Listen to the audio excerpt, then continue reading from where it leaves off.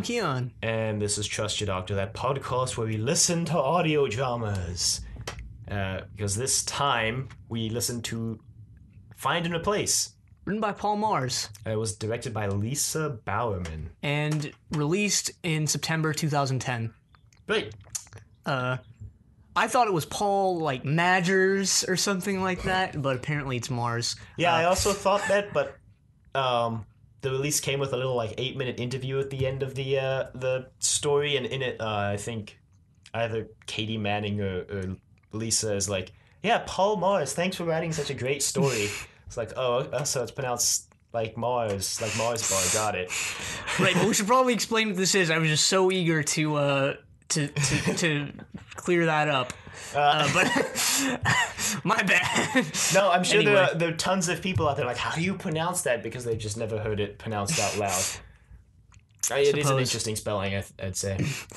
But yeah. Anyway, yes, of course, this is different. Normally on Trust Your Doctor, we watch classic Doctor Who, but... Yeah. This audio drama was on sale. Big Finish does this thing every month where they pick a title related to a major release from that month and they discount it down to $3 for download. It's called The Listeners, and they try to get people listening to some of their older releases through this. Mm-hmm. So this month it just so happened, this is August 2015 by the way, that it just so happened a new Iris Wildtime release was coming, so they chose this audio drama Find and Replace to discount, which just also so happened to be a third Doctor and Joe Grant audio drama. Right, and so we decided to do it, Why not? Why not? Nothing to lose, plus it's apparently a pretty mostly well-liked story. Yeah, I read a couple reviews of this after listening to it. They seemed pretty mixed, not professional reviews, but just mixed. blogs people have or whatever. It seemed pretty mixed. Mixed to positive, I'd say. Yeah, I'd say mostly positive, but then some completely negative ones. And, I'll say right off the bat that I liked part 1 of this, and then part 2 I think fell pretty flat. Really, I didn't really like where they took it in part 2. The writing of part 2 was a little bit iffy, but I liked some of the things that Joe said, which we'll get to in a second when we explain the plot, like we always do on this show. Yep. But before we do that, we should explain kind of how this type of audio drama worked. This is a range called the Companion Chronicles, which is really Big Finish's way of using actors who played the companions of doctors who are dead now. Using the actors who played those companions to tell more stories that didn't appear on screen. Right, and of course this being both a Joe Grant story and an Iris Wildtime story is narrated by Katie Manning. Right. Really no one else to do this. I'd be surprised if it wasn't narrated by her. Yeah, so she plays Joe and Iris in this story. Yep. Rather impressively, I might add. We'll talk about her acting at the end. Yeah, that was one of the highlights of this, actually. And then it also co-stars, Alex Lowe. Alex Lowe as Huxley. I think the name Huxley is definitely supposed to be a reference to what's his name who wrote Brave New World. His name, I think that the author's name of who wrote Brave New World is Aldous Huxley or something. Yes. I think that's supposed to be a reference. Possibly. It would make sense. I've never read the book, and I don't even know what it's about, so... Neither do I, but I think just the fact of him being a famous author. Yeah, I suppose, yeah. So anyway, I guess we'll just jump into explaining the plot, and then we can talk about the particulars later. Yep. So it begins with Joe Grant obviously talking about how she was doing a Christmas shopping on Christmas Eve 2010, because this was released in 2010. Right, so obviously long after she's gone her separate ways with the Doctor and Unit. Yeah, many years. Yeah, she sort of reminisces, I think, about the 70s a little bit at the beginning, and then definitely more later. But I think she brings it up even before, the conflict starts. Yeah. Which it starts almost immediately, which, I liked that. It didn't really beat around the bush or anything. There's just a few lines of narration there, and then she walks into an elevator at she's at Selfridges, right? She walks into this elevator, and there's another guy in there. It's just going down, and then it breaks down. Yep. Don't you always hate when that happens? It's never happened to me. Oh, really? Has it happened to you? Yeah, well, for not for an extended period of time, but an elevator is stopped. I think in my childhood, I don't remember. It wasn't like 2 weeks ago where I'm like, darn it, I have places to be, but no. And then you listen to this audio drama in the elevator while you're stuck. And you're like, wow. No. Okay. No, I've never been stuck in an elevator somehow. Weirdly. I don't think most. Yeah, I think it's a rare occurrence. Anyway, she gets stuck in the Joe elevator. thinks it's pretty suspicious because it is usually a rare occurrence. She's like, oh no. And then this guy speaks up and he's being pretty shady. He starts narrating Joe's inner thoughts. Yeah. And she's like, would you stop, man? Right, first she thinks he's just being annoying. Yeah. And then she realizes he's saying things that he couldn't possibly know without being able to read her mind. Yeah, and she thinks this is pretty shady. And he then reveals himself as Huxley, one of the narrators from Verbatim 6. Right. He mentions things about, the doctor that's how she knows, like, hey, how do you know who that is? Well, she mentions the invasions that the doctor stopped, but doesn't mention that the doctor stopped him because he's trying to convince her of something else. Right. But anyway, he introduces himself as Huxley from Verbatim 6. Really not a subtle name there for the planet, but... No, not at all. I believe this is actually the second appearance of Huxley in the Companion Chronicles. I haven't heard the first appearance, but he appears with a fifth Doctor Companion, I believe. Something like that. But yeah, it's the second appearance, so I guess people who are avidly listening to this video are like, oh yeah, Huxley's back. But we were just or maybe Huxley. They're like, oh, darn it, Huxley's back. Or that. He is kind of annoying. And he's supposed to be, so I guess they succeeded with that. Yeah, he mentions a bunch of invasions from the 70s, and he's being really cryptic about the things that Joe's done in her past. He also mentions that he's the one who stopped the elevator, so she's like, oh boy. Darn it. She thinks he's a serial killer for a bit. Yeah, for some reason. Well, it makes sense if some guy's just in the elevator with you and he's the one who sabotaged the elevator. He's kind of shady, hasn't talked to you for the whole ride, then starts narrating your whole life. Yeah, I guess. But he's like, no, nothing like that. I'm just a novelizer. He mentions like the Daleks. Interestingly, mentions the Cybermen from Telos, which we never saw on screen with Joe and the Doctor. Right, but that the second Doctor was there with Jamie and Zoe. That kind of plays into what he's doing, later. But also might work against what he's trying to do. Yeah. I'm trying not to give it away. Yeah. But well, I think Joe recognizes everything he's saying is true. All the things he mentions that they've encountered is truth. Right. He kind of keeps cryptically also mentioning her, who Joe worked with. Right. She doesn't really know who that is. And eventually she says, how do you know about all my adventures with the Doctor?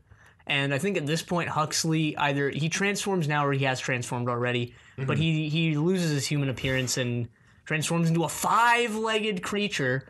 I don't know. I had trouble picturing that. But interestingly enough, and this isn't really that important, but I imagined his human form. Have you ever read the Tintin comics? Yes. Yeah. I have like all first editions. My dad really loved Tintin. They're in my room, That's cool, interestingly enough. But I imagined his human form as Thompson, the Thompson twins. I don't know why, but as soon as he first said something, I was just like, yeah, I imagined him as being played by Thompson. Or Thompson, either or. I almost thought almost like Hugo Weaving Agent Smith. Like really? In a suit with a tie. Yeah, but he's a comedic character. I imagine as a novelizer he'd keep himself well dressed. He would want to look. She actually mentions that he's got pants. She mentions that Huxley has got an overcoat on, I think, so at some point briefly. But yeah, anyway, he transforms into a 5-legged creature, and then the elevator starts going again past the ground floor into the basement. Right. And Huxley says, what do you mean you've traveled with the Doctor, Joe? You traveled with... her. He doesn't mention her name till they get to the basement. Right. And because he also tries to play up the... Well, they get to the basement, and there's a double-decker bus there, and I think Joe says something humorous like, I didn't know there was a car parked down here. But there's a double-decker bus there, and Huck is like, don't you recognize it? She's like, it's a bus. Of course I recognize it. There's tons of them. So, Huxley mentions that there's someone inside, and then Joe says, like, this line that, I think we both noticed and found humorous, I guess, just based on...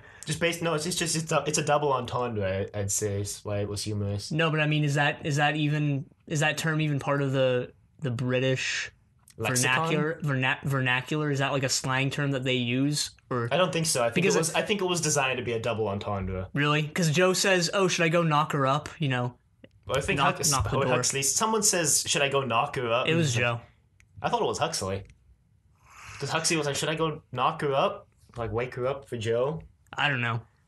I thought it was a funny line. It was one of the most memorable lines of the play for me, just because it was kind of a weird line. You know, I just thought it was, maybe slang over there to, like, knock on the door, okay, knock her up. But here it obviously means, like, get someone pregnant. Yeah. I'm not sure on that. Maybe I'll look it up. Yeah, possibly Huxley also was just, or Joe was just accidentally combining knock on the door and wake her up into one sentence and accidentally ended up with knock her up. Either way, it's not really that important. We just noticed it, so I think we were sort of dwelling on it. But yeah. But anyway, they get into the bus. Yeah, and it's revealed that it's Iris Wild time, which I already knew. She's on the cover. Yeah. And she's in the blurb. With her face obscured. And the doctor's face obscured. You might not read the blurb. I did. Yeah, pretty much everyone probably does, so... Yeah, the blurb is like, the strange guy is trying to convince Joe that she traveled with Iris Wildtime instead of the doctor, but did she? What's truth and what's fact? And I'm like, okay, whatever. Right, so, yeah, that's obviously what Huxley's doing. Mm-hmm. And Iris is like, yeah, you traveled with me, Joe. You don't remember that? We had all those great adventures together. And Joe was like, what? And now Joe is just really confused, and I honestly was like, are they retconning the Third Doctor's era? Like, they're retconning him out of existence? Did all of that just take place in Joe's mind? Because Huxley does mention altered memories and things like that, and an organization called MEOW. We didn't mention MEOW. Who has apparently been working behind the scenes and has altered for unit. Right. And I guess has altered Joe's memories or something or the other. Apparently, the acronym is actually MEOW. I guess I just didn't know how to spell incursion, so I thought it was MEOW. Yeah, meow. But best name for an organization, especially a super shady organization. Iris goes back to put some tea on to brew. She puts the kettle on to boil. She comes back and sends Huxley back to check on the kettle and then whispers to Joe, like, I don't believe any of this. I think he's playing us. But Huxley's like, yeah, I can just vaporize your minds whenever I want, so... You're like, what? But yeah, they, I forget exactly how they do it, but they tie up Huxley. They just kind of jump him, I think. Yeah, I think Joe actually mentions that, come to think of it. Iris says she's got a plan, and Joe is expecting this elaborate scheme, but no, her plan is just to jump him. Since Iris Wildtime, why would you get an elaborate scheme based on everything she's done in this? This is our first exposure to Iris Wildtime, by the way. Right. We know about her. I know. You know more about her. I know, vaguely what her character is. Yeah. She was introduced in the novels. A novel written by Paul Mars. She's kind of Paul Mars's character, I guess. Right. Obviously, she's played by Katie Manning as well. Yeah, Joe in is the audio too. Dramas. So that must be fun going back and forth between those two characters. And Joe, we'll talk about the not developer interview, the little cast crew interview. Yeah, but basically, Iris is like, well, we're gonna go back in time now. I would try to do her accent, but I would just totally butcher it, so I'm not. She's like, get ready for a bumpy landing, Joe. It's a bit of an old ride. We should also mention the double-decker bus is slightly smaller on the inside. Unlike the Doctor's TARDIS, which is bigger on the inside. Right, so part 1 ends with, we're going back to the 70s. Dun, dun, dun. Okay. Right, so part 2 begins, obviously they head back to the 70s to find out what's up, exactly what's the truth, and why Huxley's doing this. Other than him just being insane, no. He is insane. Yeah, pretty much. They get there and there's this touching moment where Joe recognizes Yates and Benton, but she's not allowed to show her face because it would be pretty shady if she just showed up at unit. Right. Especially when her younger self is already probably there wandering around. Yeah. So they get taken to the jail and then Joe just can't hold it in anymore. She reveals to Benton that she's actually Joe from the future, and Benton goes along with it. Struggles with himself for a bit and then goes along with it. And then Iris sprays him with her knockout perfume for some reason. And yeah, right, they escape. And they need to go see the doctor. Oh yeah, Iris just mentioned she's an old fling of the doctor's. We should... Right. That confuses Joe for a bit too. She's like, wait, what? Right, so there's some very pretentious, I thought, not pretentious, but just cringe-inducing, vomit-inducing, whatever you want to call it, narration from Joe where she's, nervous to see the doctor or whatever, or looking forward to seeing him after 40-some years. It's been 40 years. Cut him a break. Yeah, well, that doesn't mean I have to like it. In 40 years, she married to some dude and went down to the Amazon to find fungus. And she came back, she's doing a Christmas shopping. Doesn't she imply that their relationship fell out at some point in this? Wasn't there one passing line where she implies that? I don't know. Maybe I'm just reading too much into it. Well, Either way, before they get to the doctor, they actually pulled the fire alarm so all the unit people would evacuate so they can get to the doctor. And right. Huxley's like, wouldn't the doctor evacuate? And Joe's like, no. And he would ignore all alarms, which is true to his character. But what happens now is actually not true to his character, in my opinion, because, well, Joe has some trouble opening the door. You know, there's this whole long narration where she opens the door, and there he is, and he's just how he remembers her, and I was just about to lose my lunch, but... You were listening to this at like 5 at night. Actually, like 10 at night. But Something I was about to lose my dinner, let's say. I liked the plot of 2, but I do agree the dialogue was a bit lacking in part 2. We'll talk about that in a second. So the doctor and Joe meet. She lunges into his embrace, which is what I can see which they did a lot in the television show. Yeah, I can see it, but it doesn't mean my never mind. I'm not gonna make any disgusting imagery here. But anyway, Joe and the doctor kind of have a little reunion of sorts. It's a reunion for Joe, but for the doctor, he's like, yeah, I just saw you like a little while ago. But he knows what's going on. Then like Huxley reveals like, you told me to do all this, doctor, and you're like, wait, what? Whoa, hang on, slow down. Right, and I haven't mentioned, but I enjoyed the soundtrack to this. Yeah. When I noticed it, I guess it was kind of minimal at times, but here I liked the little not jingle, but yeah. I mean, they played a little creepy. I don't know what the term for it is. I'm just gonna say jingle theme here when it was revealed that the doctor is actually behind all of this. Yeah.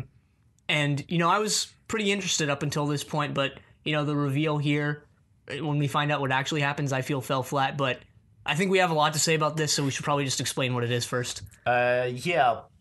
The doctor eventually gets Iris out of the room. Tells her that someone's messing with her beloved bus. She's like, oh no, they're not. And she runs out to go chastise the unit soldiers, I guess. And then beat them off with a stick. The doctor explains to Joe what his plan was, which is basically Huxley. Apparently all the novelizers of Verbatim 6 dream of novelizing someone like, or narrating someone like the Doctor because he's had so many adventures.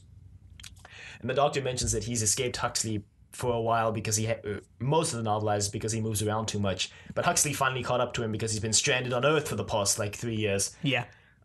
So his plan was Iris Wildtime conveniently showed up at the same time, so he basically convinced Huxley to follow Iris Wildtime and also convinced him that Joe traveled with Iris instead of the Doctor. Or convinced him to convince Joe. No, he as I understood it, was he convinced Huxley that Joe traveled with Iris in the attempt that Huxley would avoid Joe because he didn't want Huxley to go after Joe because she traveled with the Doctor. Yeah, maybe that's what it was. That was my understanding of it. And then it kind of backfired because Huxley, because he wanted to know more about Iris, thought he could get to Joe and use Joe for information on Iris. So it kind of failed to keep him off of Joe and the Doctor. Yeah, essentially the Doctor sort of wanted to, I guess, protect Joe and not have her I guess he wanted her to just move on from Unit and their adventures and not really have her in any danger or anything like that. Yeah, he mentioned that he didn't want Joe to be too attached to the Doctor and wanted to move on because he knows that she's gonna have to leave him at some point. Right. So yeah, that's the big reveal here. Kind of a letdown, but I'm gonna have a lot to say about this in a minute or two. So Joe's upset at this. she Yeah, says Joe's some super things upset. to the Doctor. She says a line which I liked, which is something like, "You never realize how important you are, not as the person who saves the world, but just as you." Right. Because obviously she says, I would never want to forget my time at unit and my time with you, Doctor, Yeah. no matter what. So, Those are some of my favorite lines of part 2, because part 2's lines are all kind of a letdown up to that point, and were kind of iffy afterwards. But I liked those. It was a touching moment between Joe and the Doctor, I'd say. See you smoking over there. But anyway, we'll talk about that in a bit. We'll just finish up the plot. Basically, Joe, the Doctor mentions that Joe needs to go now because Joe's about to arrive back with Yates from some other adventure. right, and that would be pretty bad if they met. And he also mentions that this is at the point where he's trying to find out what the Master is up to. So he convinces Huxley to go after the Master.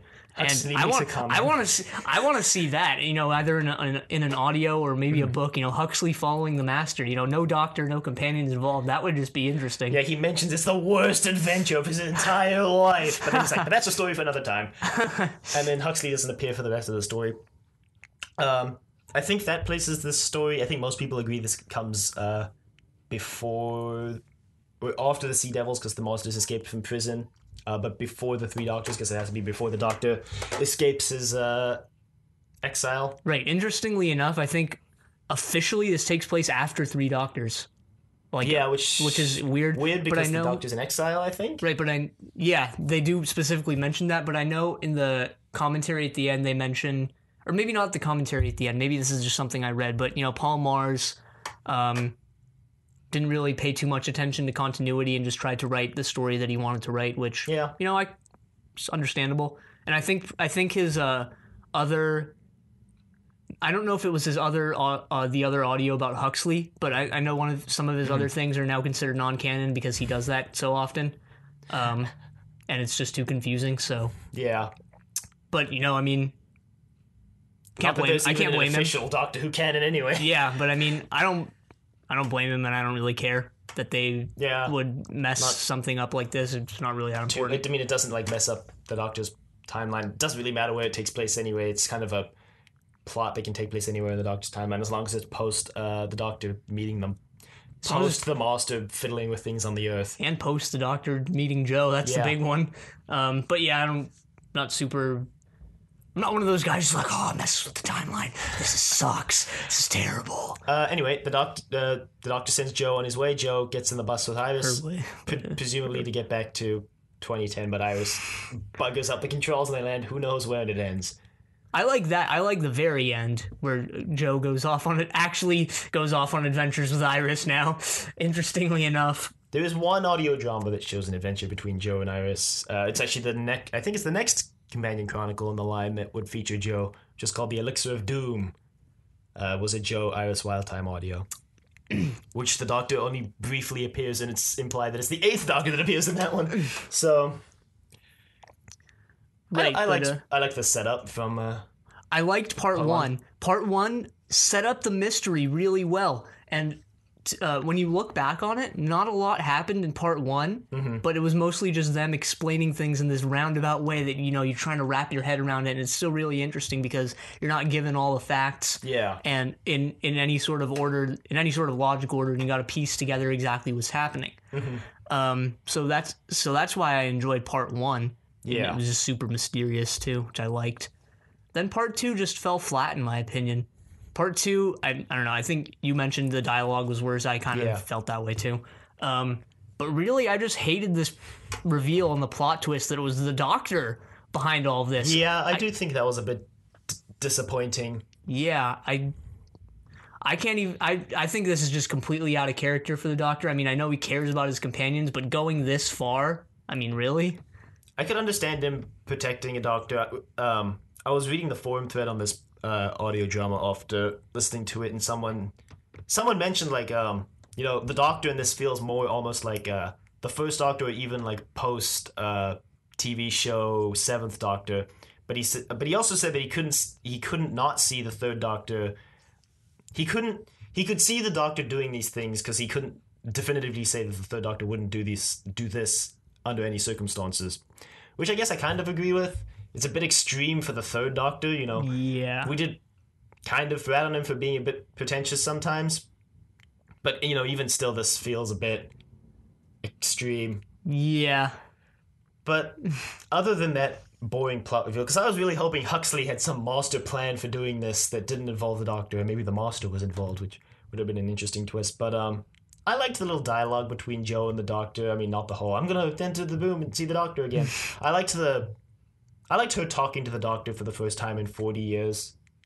I guess. I mean, the narration seemed to me in part 2 to get almost, you know, like fanfic level, you know, maybe written by like a teenage girl, but I liked part 1. I thought it was great, the dialogue and stuff, but you know, part 2 was sort of, you know, this inner not monologue, but I guess it was this inner monologue that I didn't exactly enjoy.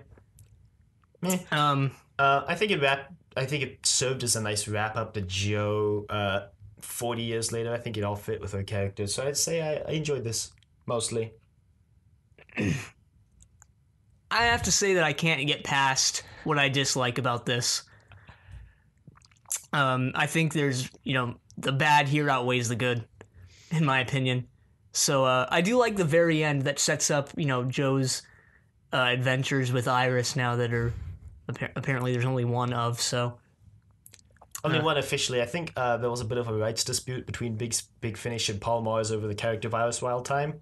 There was an Iris Wildtime range for Big Finish for a while, which stopped, and the reason why Iris Wildtime coming back this month was such a big deal is because there hadn't been a Iris Wildtime audio for, I think, 2 or 3 years now, because I think they finally settled the rights kind of thing, whatever was going on. Which is why they chose this audio drama to kind of promote Iris Wildtime coming back in action. And why we're here talking about this. So, precisely. Do you want to talk about the commentary if you don't have anything else to add about the No, I don't have anything audio else itself? Well, I mean, Katie Manning was kind of a joy to listen to in this serial. I think she's only gotten... maybe, I mean, obviously, you know, narrating, reading, voice acting, whatever is different than... acting on screen, you know, with your entire body in your face. But I think she's gotten better as an actress, probably. Yeah, it's been like 40 years since she's been on the show, so... Yeah, but I mean... 40 years of acting experience will do that to you. Yeah, well... playing, I don't know, it was just interesting to... it was just fun to hear her play Joe and Iris. It was even more interesting listening to her in the interview at the end when you hear her voice and it's completely different from both Joe and Iris, and you realize it sounded pretty different from the Joe voice to me. It sounded... that surprised me. It surprised me that she didn't sound exactly like how the Joe voice sounded, because that's how I just imagined she would sound now. You know, I think it was she probably sounded kind of like that maybe back then, and now she doesn't. But she went back. She went back to it. Put the voice on, which is what I'm saying. In her interview now, she doesn't sound like Joe at all, which I thought was impressive that she could still put on that basically almost the same voice for Joe. Yeah. But I mean... really, and also the Iris voice didn't sound anything like Katie Manning. I was really impressed with that voice. Yep. And, you know, I think she mentions, you know, it's when you're going...